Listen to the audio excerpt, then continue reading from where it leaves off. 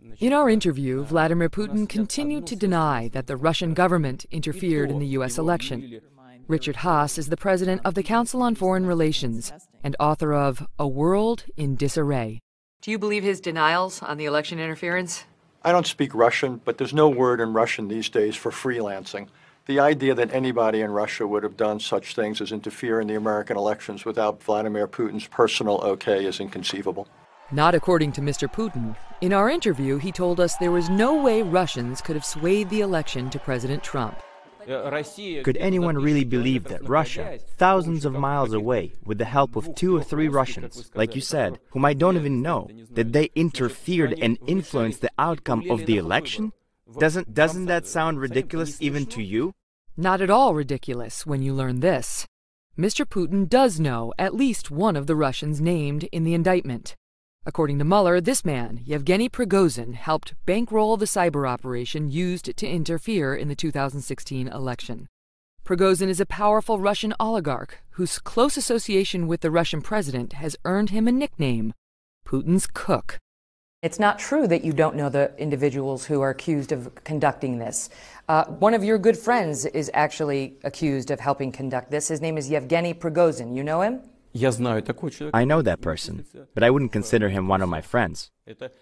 This is just twisting the facts around. He is a businessman. He is involved in the restaurant business and some other business. But he is not a government official. We don't have anything to do with him. After you heard that he had been indicted, did you pick up the phone and call him? Like I have nothing better to do. I've got so many things to do and so many problems. He's your friend. He's just been indicted. Didn't you hear what I said? He's not a friend of mine. I do know this person, but I wouldn't list him among my friends. Wasn't I clear? And there is a great number of individuals like that. In Russia, there are 146 million people. Not as many as in the US, but still a pretty large number. He's pretty prominent. You said that he's well known, so what? There are plenty of well-known people in Russia. He's not a public official. He's not a government employee. He's just a private individual, a businessman. Some people say his real job is to do your dirty work. Who are these people? And what dirty work? I don't engage in any dirty work. Everything I do is out in the open. This is like a stereotype for you. You have someone who likes doing dirty work, and you think that we do the same. No, that's not the case. It's the fact that you know him, you admit that, he's a prominent Russian businessman, and he's specifically accused of running this operation. B, this is the same man who's been accused of sending Russian mercenaries into Syria, and they attacked a compound held by American-backed militia. This guy gets around. You know, this individual may have very diverse interests, including, for example, interests in the area of the fuel and the energy industry in Syria.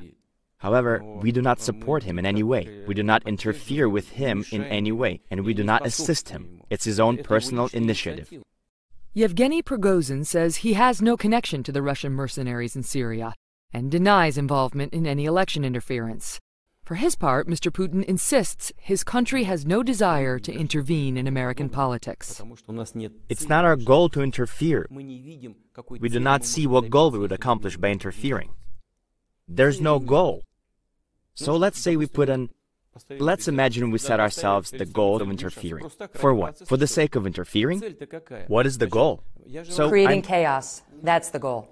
That's certainly the belief of the U.S. intelligence community. I think his motivations were many.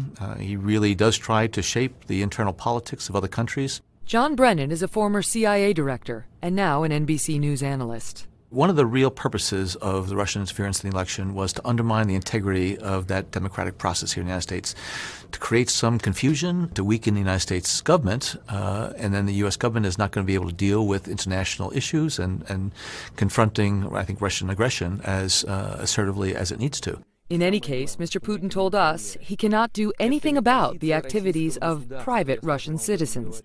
You can't?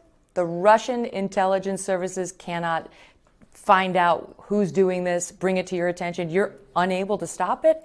Well, maybe if we started doing it in a purposeful way, we probably could have identified these individuals if they do exist. But we don't have that objective or that goal. So you have no goal to stop it. And so what does that mean for our elections in 2018 and 2020? We can expect more of the same?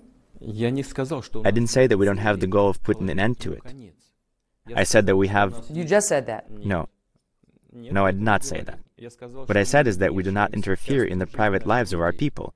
And we can't prevent them from expressing their points of view, including on the internet. He maintained his hands were tied by Russian law. Internally, you could put a stop to this if you had the desire. Listen to what I'm saying. I want you to hear what I'm saying. We will stand in the way of anything that violates existing Russian laws. If they do not violate Russian laws, then there would be nothing to bring them to justice for. Would this violate Russian law? I have to see first what they've done.